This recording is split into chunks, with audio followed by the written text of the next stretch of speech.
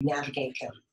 So my name is Amy Bach, and I am here in San Francisco, which is the United Policyholders home office. And we're going to be going through this evening a brief webinar on navigating the contents portion of your claim and communicating effectively with your adjuster or insurer in connection with your Woolsey fire claim. So, of course, I want to share that we have already done 2 workshops, but my guess is most or all of the folks online tonight did not attend those. So we're picking up where we left off on those 2, but we're going to go back and review some basics. Upcoming help events on March 23rd, we will be hosting another live one of our workshops, again at the Thousand Oaks Library. It's going to be on a Saturday from 2 to 4 p.m., March 23rd. We're going to be drilling down on some of the material we're covering tonight. And again, it'll be in person. And that will be in the Marvin E. Smith Community Room, 1401 East Jans Road in Thousand Oaks. Also coming up before then, we are co-hosting a clinic, a free legal help clinic with Pepperdine Law School. And you'll be able to sign up for a free consultation with a volunteer lawyer that has expertise in insurance from our organization. And then there will be some volunteer lawyers that Pepperdine Law is bringing in as well. And that, again, is free. And that will be on March 7th, which is a Thursday from 6 to 8 in the evening. Coming up this weekend, coming Saturday, March 2nd, I really encourage you, if you are having any problems with your insurance claim, with your adjuster, and you have questions, you can call 1-800-927-4357, which is the Department of Insurance, and you can schedule a free confidential appointment with one of their staff. And these folks are, they call them insurance policy officers, so they're not lawyers, but they are claim help folks that are trained to process complaints from consumers and help answer basic questions. So again, you can sign up for one of those appointments free of charge, and that'll be this coming Saturday. There'll be a 1-hour town hall where you can ask questions in the public forum. The insurance commissioner, Ricardo Lara, will be there, and then you can sign up for a one-on-one appointment after that. And that's going to be in Agora Hills. The information is here on the slide, and it's also on our website. So about UP, we are a not-for-profit charity, so we don't sell anything, and our Roadmap to Recovery program aims to educate and support you in navigating a fair insurance settlement. So we're funded by donations and grants, but we don't sell insurance, and we are not able to represent people as their lawyers. I happen to be a lawyer, but that is not the business that we're in. Our business is in helping you, the consumer, get a fair shake from your insurance company. A lot of our work gets done by volunteers who've recovered from previous disasters and knowledgeable consumer-oriented professionals. You can learn more about our work at our website, uphelp.org. We run 3 programs.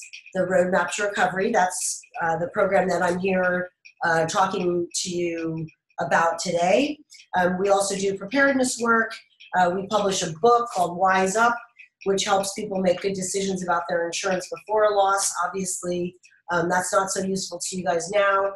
Then the 3rd program is Advocacy in Action. And that's where we fight for your rights as an insurance consumer. And we advocate for you with the Department of Insurance, with courts, in the legislature, in the media. And we speak out about the problems that people experience, particularly after disasters, some of the things we'll be talking about tonight. We're the publishers of something called the Little Yellow Book.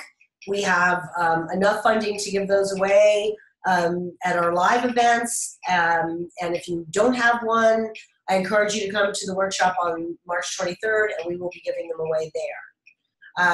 We offer 24/7 help on the web at uphelp.org, and then you can and type in Woolsey. So uphelp.org/Woolsey. We've curated a library for the Woolsey fire. We encourage you to use that library. We offer guides for overcoming obstacles, links to government and professional help, tips from past disaster survivors, and then sample letters and claim forms to help you with your documentation. A little bit of fine print. We don't sell insurance or accept money from insurance companies, but we do know a lot about insurance. We don't give legal advice. This presentation is intended to be general guidance only, and we don't endorse or warrant the quality or services of any of the volunteers or the sponsors listed at our website. Obviously, our goal is to give you accurate information and not to push you in one direction or the other. So just a few thoughts that we want to share with you as far as what kind of a state of mind we recommend that you have. We want you to understand that in the context that you're in, knowledge equals power. And the more you understand about your insurance benefits, your rights, and the value of your losses and your benefits, the more benefits you'll recover, the more insurance money you will recover to repair or rebuild your home and life, and the smoother your claim will go.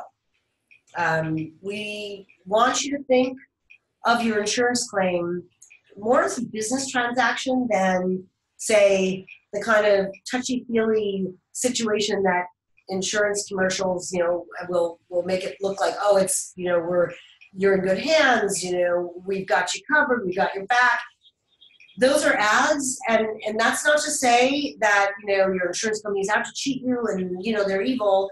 That's not the message I'm here to give you. But my message is to understand that this is a business transaction, right? Your insurance adjuster may be friendly, but they're not your friend because they are a for-profit business. So obviously, the more they pay out in claims, the less they have in profits. And since most insurance companies have to serve you, their policyholders, and their shareholders, and they have to pay their employees, they've got competing priorities. So you have to make yourself a priority to them. That's part of your job. When you've had a large loss and you need to collect a large dollar amount from an insurance company, your job is to be proactive and look out for your own interests. Okay, we recommend that you not take that passive approach, which of course the commercials could make you think that you could. Well, my insurance company is going to take care of everything. Well, to a certain extent that's true, but also true is that you must trust but verify. You must sometimes get second opinions on the value of your losses and also on what your rights are, because it's really you that has the biggest stake in having your loss accurately documented and valued. And that's why we recommend that you be proactive in making sure that happens. And sometimes that means spending some money to get a second opinion to what your insurance adjuster has said about the value of your property. Sometimes you do need to pay a little bit of money to really make a strong case to the insurance company for what it is that you feel is fair. But of course, you have already paid when you bought insurance. You've already paid for insurance protection and claim service. So you shouldn't have to pay twice. But the reality is when large dollars are at stake, sometimes you need to push a little bit and you need to be armed with documentation. Adjusters vary in personality and experience. That is for absolutely sure. So we just want you to understand the reality of the dynamic between you and your insurance company, and we want you to find and use leverage, meaning, okay, here's the big insurance company and here's you. Where do you get leverage? You get leverage from your local elected officials, your statewide officials. You get leverage from the Department of Insurance. You get leverage from the letters you write and the records you keep. You get leverage from the proof that you can put together of how much it will cost to put you back where you were before your loss. And you can get leverage from the courts if you need to. By hiring a lawyer. And again, those are all the ways that you can balance yourself against a very large, very experienced corporation that has their own language, wrote the policy, wrote the rules. That's that imbalance. So a lot of what United Policyholders is about is empowering you to find your leverage and use your leverage and have a reasonably good experience in the claim process. Okay. So we very much encourage you to stay connected with other fire survivors, neighbors, particularly if you can find other people who are insured with the same company as you. You form a group, that's a great thing. I understand the Malibu Times has been trying to help people kind of do that. But whatever you can do to get email addresses for other people that are insured but with the same company as you, that can be super helpful. Very important source of both pragmatic information about what their adjuster is telling them versus what your adjuster is telling you. And then, of course, an important source of emotional support, because it can feel, obviously, for some people, the insurance process feels like a second disaster, but for other people it doesn't. So, of course, we are here to try to help you, again, have a reasonably decent experience. No one wants to be in this situation, but here you are. So again, what are some of the tips that we offer for getting through this? Keep a recovery diary, a journal. We have one that we have gotten made, but it is not, there's nothing magic about it. Don't feel like you're at a disadvantage if you don't have it. We will be giving away some of these at the legal clinic on March 7th. We will be giving them away at our workshop on March 23rd, but all you need is any old notebook will do. This one happens to have three sections, so it's divided. So you can have one section for your dwelling claim, one section for your contents, and then one section for other stuff. And then this one has a business card holder, so you can keep track of business cards of people that you're dealing with. But what do you write in this thing? You make a record of what has been happening in connection with your loss and your path to recovery, your insurance claim, dealings you may be having about debris removal, if you're starting to shop for a contractor, that you keep track of that there. But most important is to keep a record of your communications with your insurance company. Who said what, when, what's been agreed to, what is still open, what's undetermined, what is in dispute. It's not normal for most people to keep a diary or journal after the age of 13, but it is incredibly important in this scenario. Most people who have gone through a tragic kind of an event like this are not in their right state of mind. People call it sort of the new normal, cloudy mind. People tend not to be sleeping well, lots of stress. And again, the process is a lot, the insurance claim process is not the same for each person, because each adjuster is different, your policies may be different, and your loss may be different, and you may be different. So we really recommend keeping a journal so that you can stay on track, and you don't have to try to remember what happened or what did that adjuster say, because it's very typical that you will be dealing with more than one adjuster. Now, we're not in the same room, so I can't ask for a show of hands, but when we did a workshop in Paradise for the campfire last week, I asked for a show of hands of how many people have already had more than 2 adjusters, and lots of hands went up. 3 adjusters, lots of hands went up in a big room full of people. And it went all the way up. There were a couple of people who have already had 6 adjusters assigned. So that's, again, why you want to keep a journal. And that's just a reality for insurance companies. They just don't have, an infinite number of adjusters. So there will be some turnover in adjusters. They'll typically bring folks out from out of state, and then they go back. And of course, the Woolsey fire came on the heels of the Thomas fire and also the Camp fire. So it's I'm not defending, insurers in this way, but it's just a reality. It'd be great if you could have one adjuster from the beginning to the end of your claim, but in catastrophe claims, that's rare. Recovering from a disaster, we say, is a marathon, not a sprint. Why do we say that? Not to freak you out or bum you out, but just to have you understand that you're sort of in this for the long haul, and to kind of try to get comfortable and understand that you don't need to make every decision right away. Another point, give your insurance company a chance to do the right thing, but don't be a pushover. Okay, that's an important one. When interacting with your insurance company, the 2 words that describe the best demeanor we think you can adopt, the approach you should take: polite assertiveness, right? So you are being as nice as you can and patient, but you're being assertive. So you're that squeaky wheel that's going to get paid. And again, it's easy for me to sit here and, in an office and say, oh, be patient. We fully recognize how tough this is. I've been doing this kind of work, this kind of education, recovery support work since 1991. And so I fully understand how challenging this is.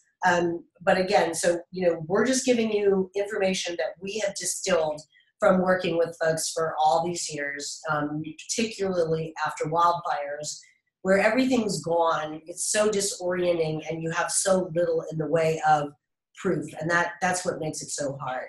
Okay, but there's a lot of help available. I want to always remind people that there's a lot of help that's going to be available to you, and that's probably already been offered to you. Okay, starting from understanding what you're entitled to, read, reread, and reread your policy. The declarations page, which is that front page usually that has the name, the address, policy number, your buckets of coverage, your what we call endorsements, add-ons, riders. Make a working copy of your policy so you can scribble on it. If you don't have it by now, you should. The insurance company should absolutely have given it to you. Sometimes people trip over, oh, I've heard I'm supposed to get a certified copy. Ideally, you get a certified copy because then there's no question that is the contract that's in force. Sometimes you ask an adjuster for that and they say, what? And again, if it's, if you really want to get that certified copy and your insurance, you've asked for it. And again, we offer a sample letter on our website that you can adapt to get that certified copy. If it's important to you to get that certified copy rather than just a complete current one, which is fine too, you can go to the Department of Insurance and tell them you need help getting a certified copy. Okay. Once you've done the math to calculate the available policy benefits, then you have a good starting place. If you're confused now, a couple months out, definitely you can get help from the DOI. That would be like this Saturday. You can go to the town hall or get an appointment, or you can file a consumer request for assistance with the department anytime. That's the state agency that oversees insurance companies. You can also get help from an advocate, an experienced public adjuster, or a lawyer who represents policyholders. That's you, the holder of an insurance policy. So it's just a fancy word for you, the insurance consumer. This is what a typical declarations page may look like. It shows you the main coverages for the 4 big buckets: dwelling, other structures, personal property, and loss of use. And then you see the endorsements. You see that this sample has a $1,000 deductible.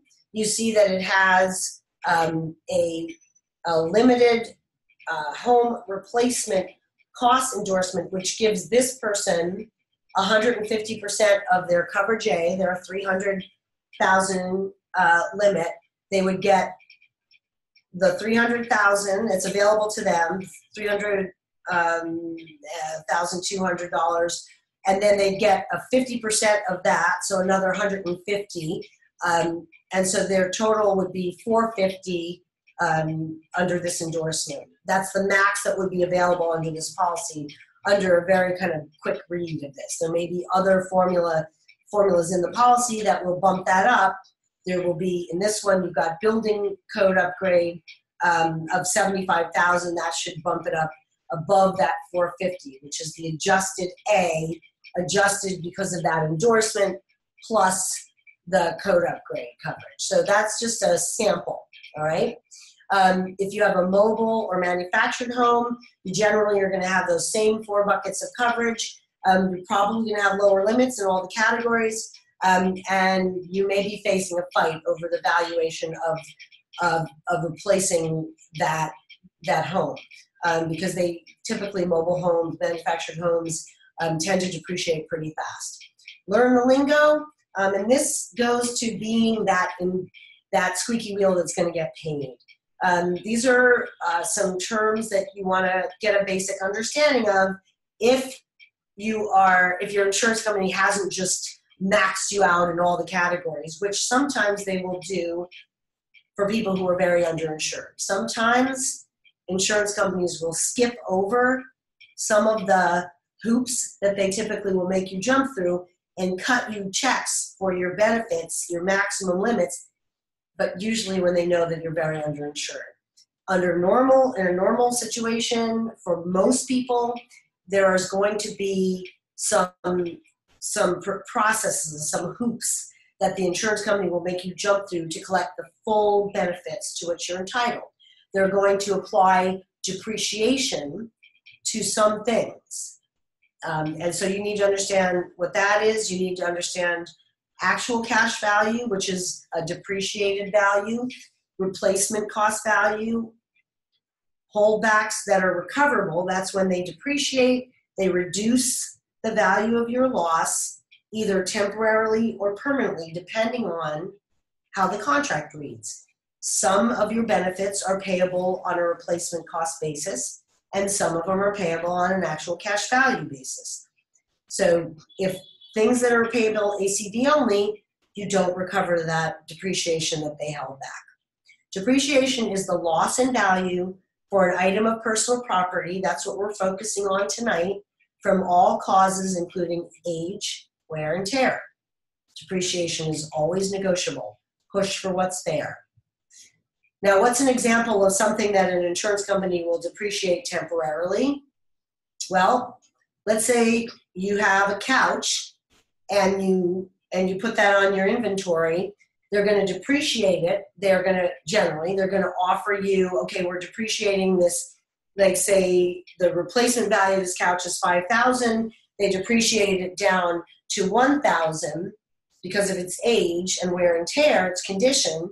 Then you can get that $4,000 back once you replace that couch. So that's an example of a holdback that's recoverable. That's temporary, not permanent depreciation, because you can go back and collect the difference, right?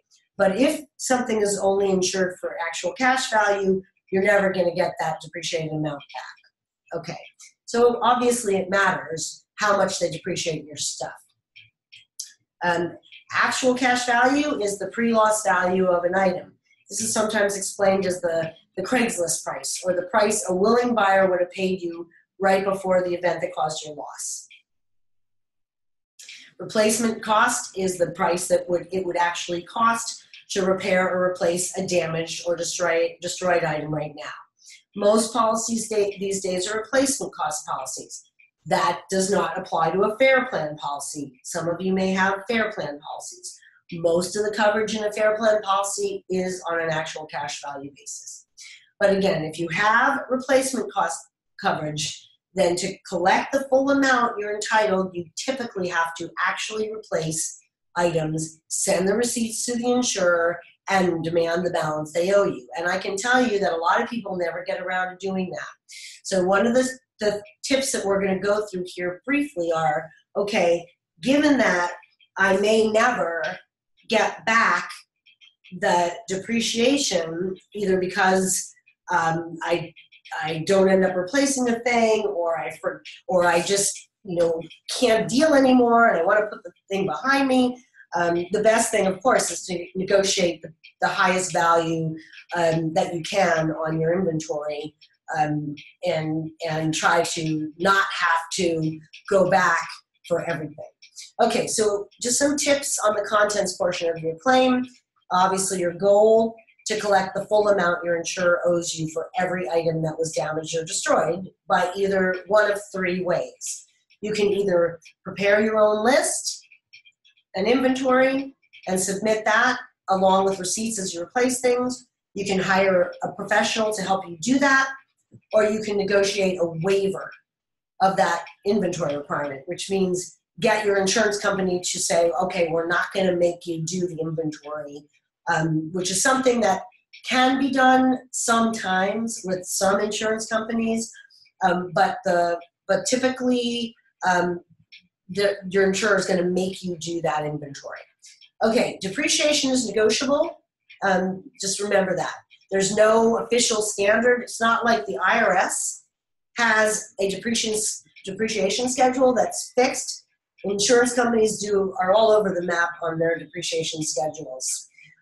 It can be hard to pin down an adjuster on how they depreciated things. But again, in California, we have really strong consumer protection laws in the state. If you're going to lose your house in a wildfire, do it in California. We have a lot of protections that you can take advantage of if you need to. And one of them is that when an insurance company applies depreciation to your claim, it must be based on the condition and not just the age of the item. So that gives you wiggle room to argue, hey, you're overly depreciating this item because just because it was old, it wasn't in bad shape. But again, this is negotiation between you and your adjuster. But you can ask in writing for your insurer to give you a copy of the depreciation schedule they use. Like I said, age isn't everything. Condition can be more important than age.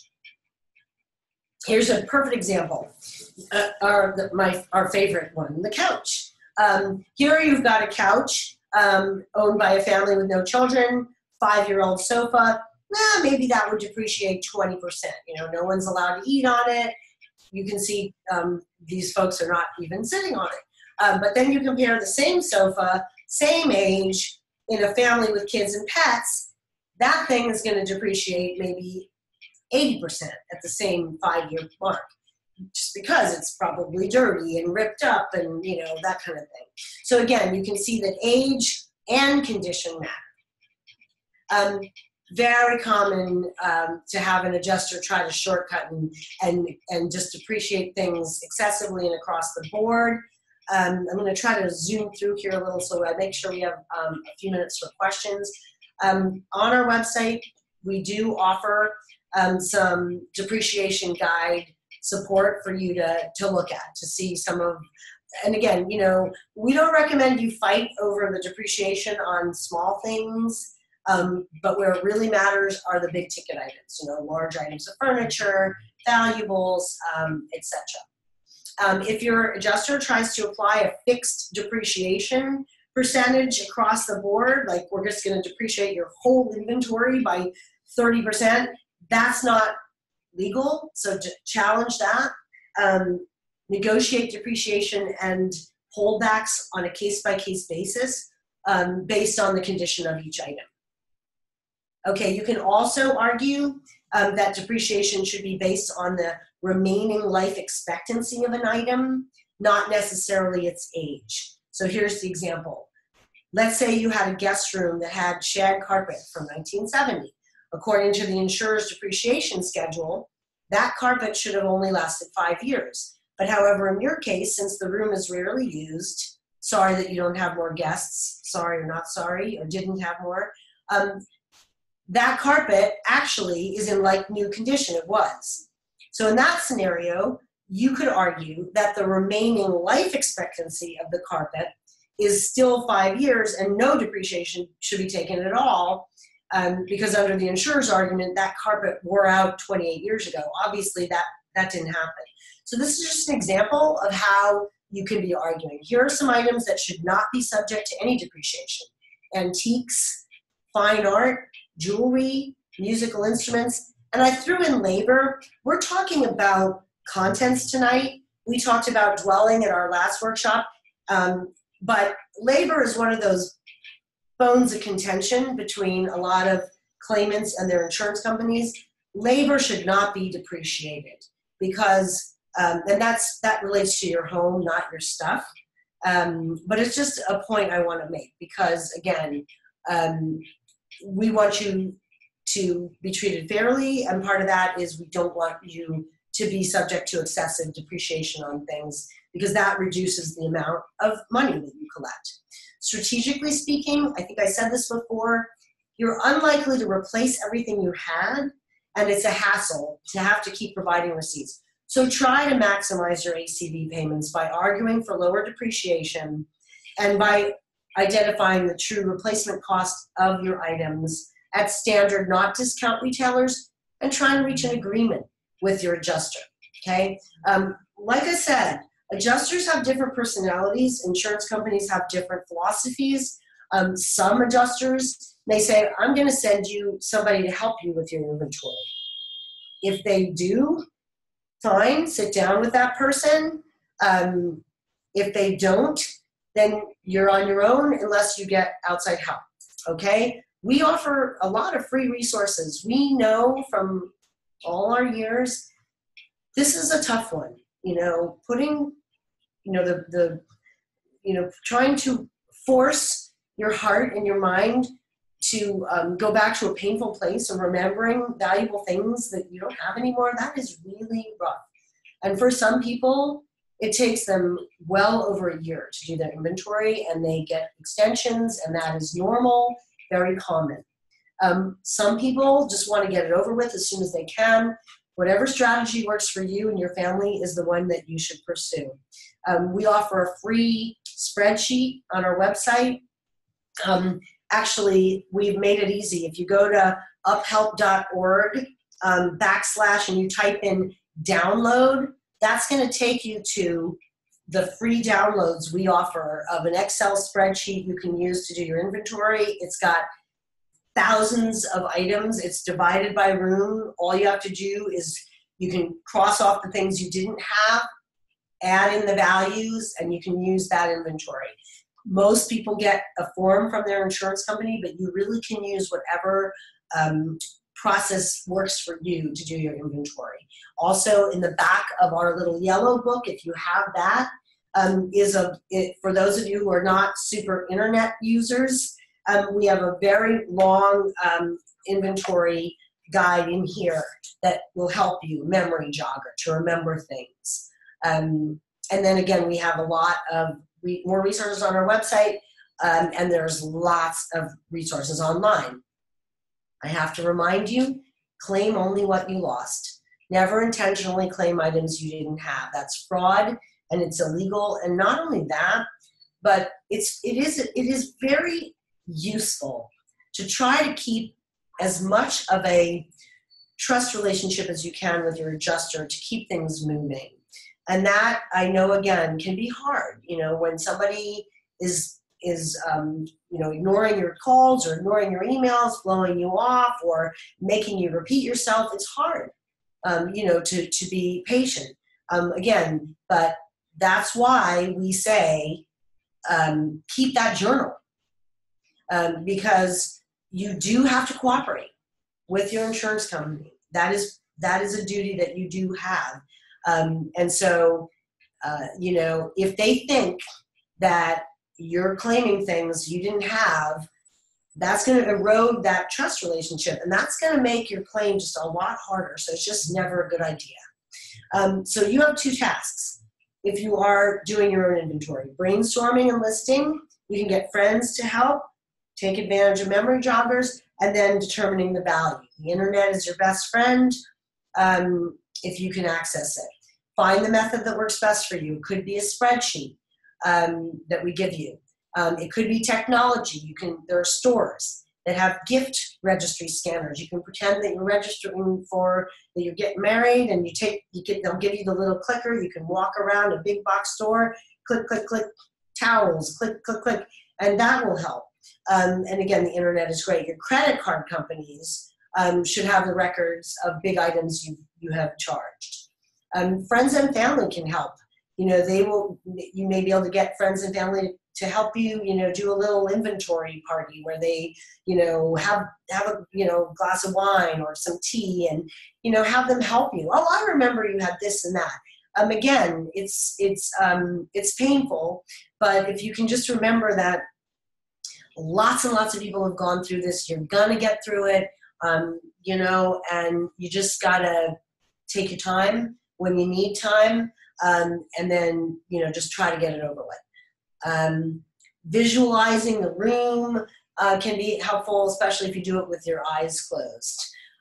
These days, you know, insurance companies seem more and more willing to let people group things instead of making you list every spice that was in your cabinet. Instead, you know, you can say, you know, 30 bottles of spices, you know, average cost $5 or whatever, that kind of thing. Dress shirts, suppose you had enough dress shirts to fill up 30 inches of closet space, you know, count them, you know, go to a friend's house, find an average price. Again, you know, you can be creative as long as you're being reasonably honest. Generally, if you give your insurance adjuster information, the information they need to say yes, you know, that's going to be your best strategy. Estimating quantities, you know, measuring, go to a bookstore and measure, you know, a bookshelf and find an average price by the kinds of books that you have.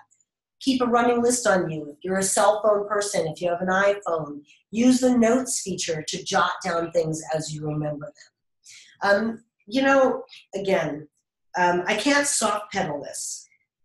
Many people have described completing their personal property inventory as the most emotionally draining aspect of the insurance recovery process. But again, you will get through it. And no one but you can assess your tolerance for this process. You know, people have said to me many times, you know, I can't do this anymore. I hate to leave money on the table. Well, okay, don't feel like, you know, you have failed. If you get as far as you can with your inventory on your own and you have to pay somebody to finish it, that's okay. Or if you leave a little bit of money on the table, that's okay. You know, time is money. The heart has to heal. You have to heal. Choosing the best path for your family and your finances is the way to go. Let me talk briefly about this inventory waiver deal. So, like I said, the contract, the insurance policy says you have got to prove what you lost. You've got to do this inventory. Typically, the insurance company will give you, sometimes they'll talk about 60 days, but they usually will give you well over a year, sometimes 2 years, to finish your inventory. If they are jamming you, that's something that you go to the Department of Insurance for help. Generally, insurance companies will give you extensions. And you have, under California law, up to 3 years to collect your replacement value above the depreciation. So you've got time here. But getting your insurance company to waive that inventory requirement can be hard. It is a long shot, but it definitely can be done, and it has been done. If you look at, for example, the results of a survey we did in 2007 after a wildfire in San Diego, that was a very vocal, politically loud community. They put a lot of pressure on the insurance commissioner. The insurance commissioner turned around and put a lot of pressure on the insurance companies. And by gosh, 39% of the folks who responded to our survey were able to get their insurance company to waive the inventory requirement. That said, that's not the law. We tried to make it the law. We were not able to overcome the insurance companies. So it's still something you have to negotiate. I will say there are maybe other important reasons to complete your contents inventory. For example, your income taxes may be a reason. Okay, so sample letters, uphelp.org/samples, lots of help there. Professional help. Public adjusters and or home inventory specialists probably have already solicited you. If they are reputable and their references check out and their fee is reasonable, no shame in hiring help. If you are a person who's either got any kind of disability, or you work full time, or you have little kids, or you are elderly and you just are struggling, you know, it very well may be that paying out 7 to 10% of your claim to a public adjuster may be the right path for you. But again, you know, just like every other profession, there are good ones and then there are not so good ones. And before you sign on the dotted line, you must talk to some satisfied clients, at least one. And we offer lots of tips for hiring professional help. So I'm going to try to wrap up. Generally speaking, be polite but assertive to ensure that you recover the fair settlement you're entitled to. Give your insurance company a chance to fulfill its promises and do right by you, but don't be a pushover. Remember, this is a business negotiation with a for-profit company.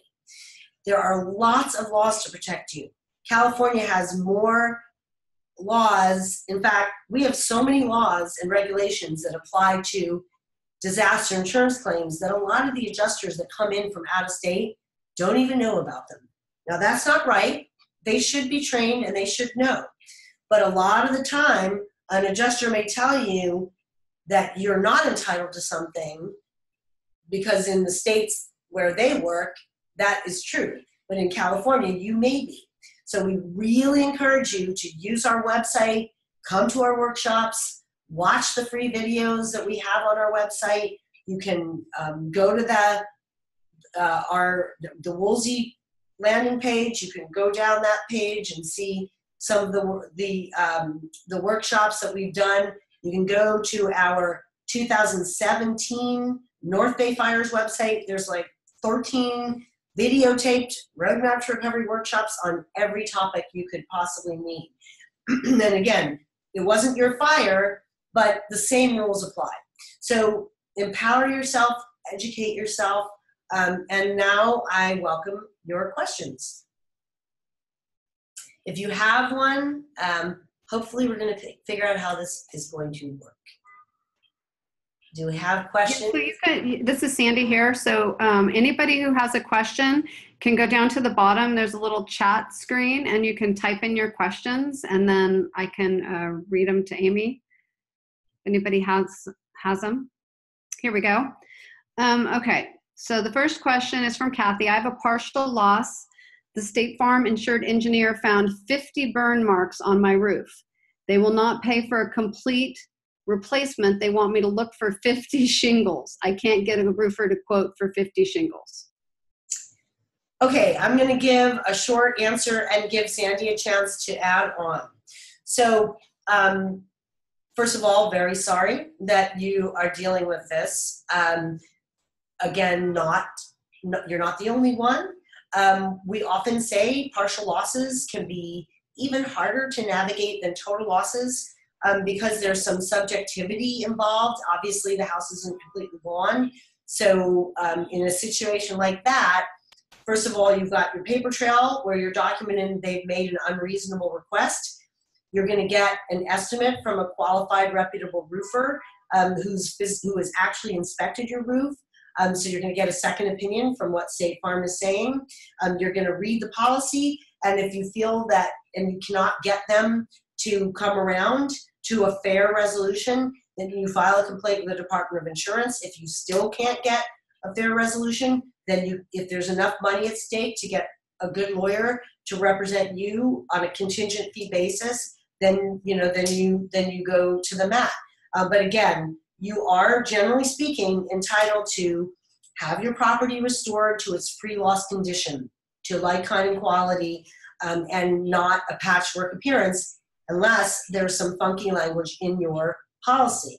So, and if there is funky language that looks like it gives State Farm the right to do a patchwork repair, to only pay for a patchwork repair, again, that's something that I recommend taking to the Department of Insurance because that's not the standard in California.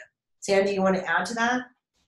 No, I think that was right. I think the main thing to do is to have roofers look at it and have them write something up saying, 50 shingles. I could see if it was 5 shingles, that would be a lot more reasonable. But 50 shingles, depending on the size of your roof, that's a large, a large bit. So I would just get the roofers out there, have them write something up for you, saying that this isn't a reasonable way to repair it, and go from there. I think you'll be okay in the end on that.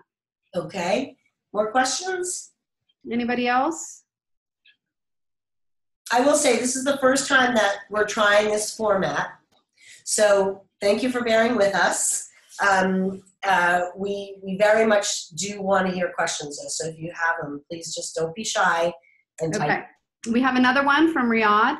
My original insurance, which was written with replacement cost basis, was written with replacement cost basis because my mortgage required that. Subsequently, I was dropped from my insurance and into the California Fair Plan.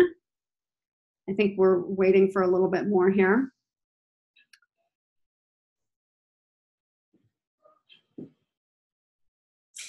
Can you put the rest of your question in? Oh, there we go.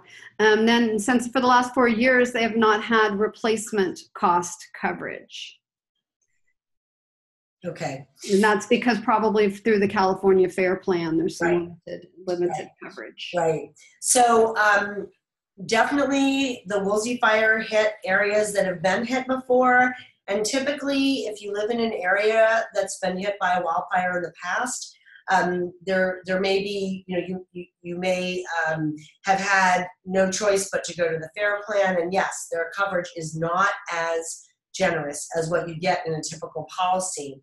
The fact that that technically you've been out of compliance with your mortgage, I guess the only remedy that I could see maybe would be if you had an insurance agent or broker that put you in the Fair Plan and didn't shop for you to find something outside the Fair Plan, and they didn't advise you that this was that you could have options, that could be a remedy. But the Fair Plan coverage is what it is. Anything to add, Sandy? And it looks like he put in there that they had subsequently paid off their mortgage, so not being in compliance is probably not an issue.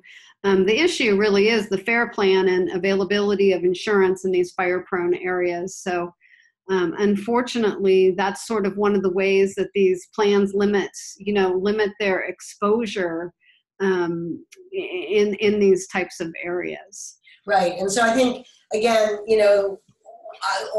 what I was talking about earlier about why we encourage people to really fight for the highest actual cash value they can, it's because of that. Because, some policies, that's all they're going to pay.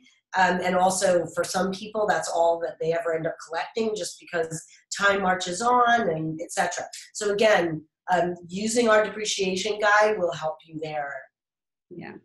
Okay, so we have another question from Kathy. Is tree removal part of the tree coverage, or does that fall under debris removal? Typically, that's going to be debris removal, and then you'll be looking to your trees and shrubs coverage to replace trees. Now, and I'm not clear on the rules of the coordinated debris removal program down there, or whether people are having to pay out of pocket for debris removal. And I think for some people, if your coverage for debris removal is limited, you're going to want to focus on, of course, getting all the house debris cleared away so you can get the soil recompacted and start to rebuild.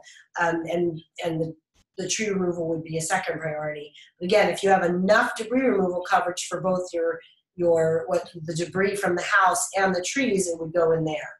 Anything to add there, Sandy? Well, I would just clarify, some policies are different. Some policies specifically state that, so you have to kind of read your policies. Some of them say that tree debris removal is part of the tree, shrubs, and plants coverages, and some of it just falls under the general. So it really kind of is policy specific for that. And that being separate from all the consolidated debris removal coverage. Okay, so Michael has a question. My insurer has agreed to pay and has now paid 70% of my personal property coverage without an inventory. It has been ambiguous whether it will ever insist on an inventory. If I'm satisfied with the 70%, will I ever need to prepare an inventory? the short answer should be no. But again, we always recommend being that kind of maybe not as diligent as you might normally be in real life of writing things down. This is where you want to confirm in writing to your adjuster in an email or by good old-fashioned U.S. mail. This will confirm that that the 70% of our contents coverage that has been delivered to us will not require us to complete an inventory.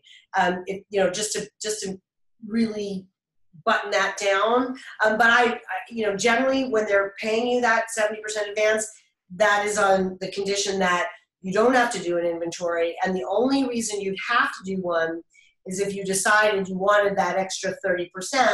And in that case, most of the insurers are saying, well, okay, then if you want the 100, then you have to do an inventory, and you got to start from $1, and you got to get it all the way up past the 70% to the full 100%. If you can, if your inventory value actually goes up to or close to 100%. But okay. But again, just to really nail this down. So we have a new insurance commissioner starting in January, Ricardo Lara, the guy who's going to be out there this weekend. And again, I encourage you to go see him. Let him know what's happening.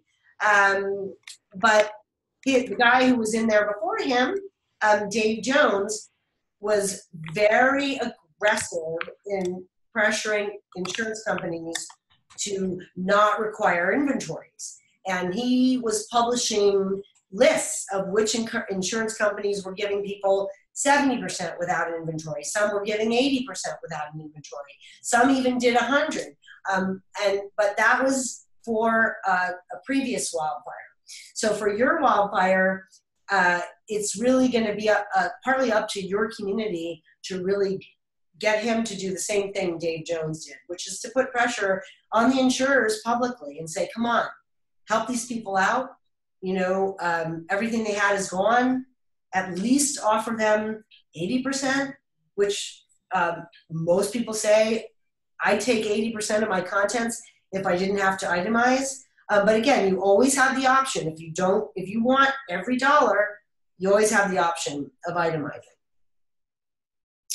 Okay, so we have a question from Mike.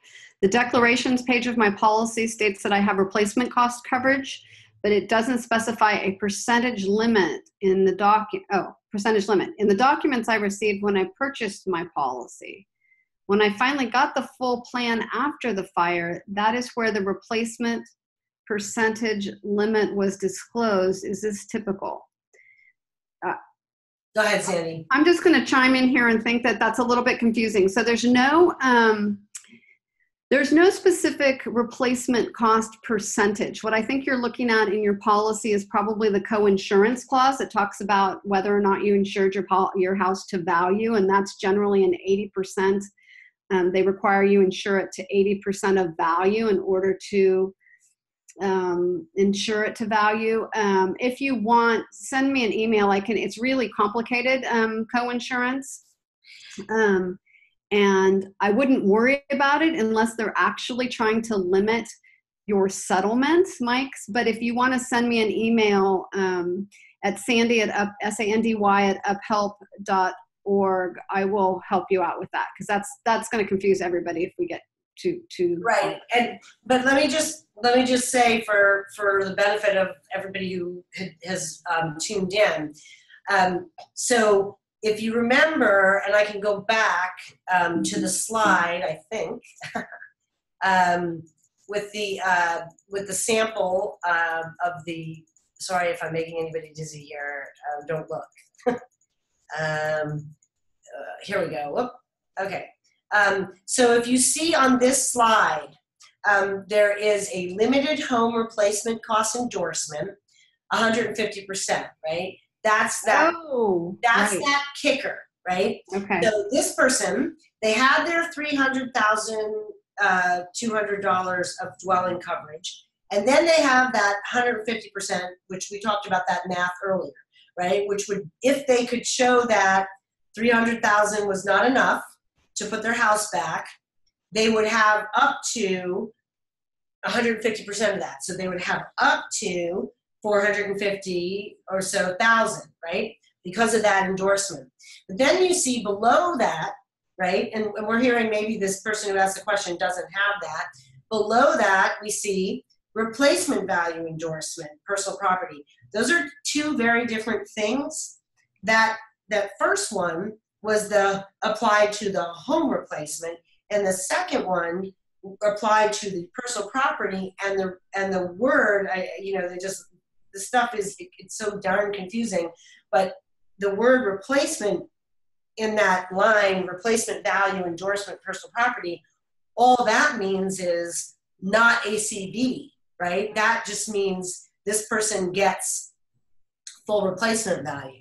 But so that may be part of also related to this question. Yeah, I think that's probably it. I'm sorry, I just got way off on that. Okay, Terry is asking the best way to find a home inventory specialist versus just hiring like a public adjuster. Right. So, I think we may have a couple of them listed in our Find Help directory. And if we don't, certainly word of mouth. We know, that's a tough one. If you don't find something in our Find Help directory, I think it's really going to be, either if there's a listserv, or if you're using Nextdoor, or if you're using Facebook, if there's like if you're on a community recovery website or listserv, ask, is anybody working with an inventory specialist that they like? Okay. So Dave is asking for his mom. Her place is still standing. Some partial damage and cleanup is needed. There are some caveats for her to return in 3 to 10 months, possibly. We are hearing that if she needs a short-term apartment or living arrangement, they are denying the initial claim, stating that the living arrangements up there are okay, even though there's no water, electricity, amenities. How would we fight for additional living expenses to make sure she can live by herself until her place is ready? She has foremost insurance. Okay, so I definitely am going to have Sandy weigh in, but I'm going to give a little, just a quickie of the basics. So we did not talk about this category of benefits tonight, but it is a biggie. On this page that's on your screen, it's called loss of use. So additional living expense coverage is sometimes labeled as loss of use. Sometimes it's labeled as temporary living expenses. That's that category of benefits that can cover you for expenses that you incur because you've lost the use of your home. So very often, what you can claim for ALE is something you have to negotiate with your insurance company, right? And we've been noticing a very bad trend of insurance companies trying to kind of rush people back to their homes before those homes are safe to inhabit, or kind of rushing people and saying you're not moving fast enough, and so we're going to cut you off. So Sandy, if you want to pick up on this question and answer where I just left off, that'd be great.